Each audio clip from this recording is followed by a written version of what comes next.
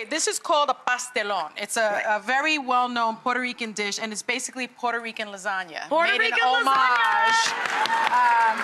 And I love it. My kids love it. My family loves it. My grandmother used to make it, and my mother makes it. So how you make it is you start out with maduros, which are sweet plantains, and they really need to be almost black on the outside. Right. When you go to buy them Very at the ripe. store, they shouldn't look like bananas. They should be black. Yeah, very, very ripe. And you can put them in a paper bag and keep them in your house and make them just like an more ripe. avocado to force them to ripen faster. Exactly. Same process. I like to mash them a little bit. These could be a little bit more ripe, but I like to mash, and then I fry them.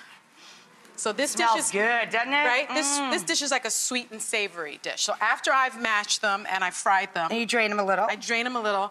I line a pan, and I usually put a little bit of egg on the bottom. Sofrito is sort of a base that you make at home, or you can make it home. You can buy it in the store, but it's much better made at home. And it is the foundation of almost every Puerto Rican dish. One important ingredient for me is the Rachael. It's called recaito or culantro, and it's really important because it gives you this interesting flavor that is uniquely Puerto Rican. Yeah. Uniquely Puerto Rican. And there's also a little cilantro in here as well, yes. right? Related, cilantro, not identical. Not identical, related. Cilantro, I also have some plum tomatoes, which I love. I use cubanelle peppers. I love cubanelle peppers. They're so very good. common to Mediterranean cuisine as well. Yes, and I also love, of course, fresh onions, and you have to have the dulces. These are like sweet peppers. And you know what's also great? It keeps really well, so you can put it in a mason jar. Put that in the fridge and which is cook what with I it do for weeks. Yeah. And then I freeze it. So the sofrito is usually the base. Yeah. When you're frying anything, I like to put tomato paste in it as well. Okay. The tomato base. Any Puerto Rican kitchen must have sazon. You have to have some sazon. Of course. I usually put an entire packet. I like the color that it brings. It's kind of... That's annatto seed that gives it that color. Yeah, I just like the redness. And then you have to have the adobo. It's a wonderful flavoring, and I'm very liberal with it.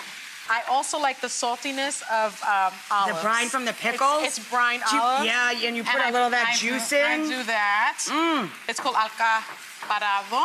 And then I put the olives in also. Like a picadillo, delicious. Exactly. Yeah. It's really, really, really, really good. So you put that on top of the plátanos, the maduros, and then you put some mozzarella cheese, because it is a Puerto Rican lasagna. It's lasagna. It's lasagna, after all. Right. And then this guy? And then you top top it. like that, right? With more. And then you top it with more. And then you now, egg on top too, or that was underneath? I like a little egg on top as well. A little egg on top as well. To be honest with you. And then some people put some more cheese on top. And a little more cilantro on top? You can if you want. I usually don't. Okay, never mind.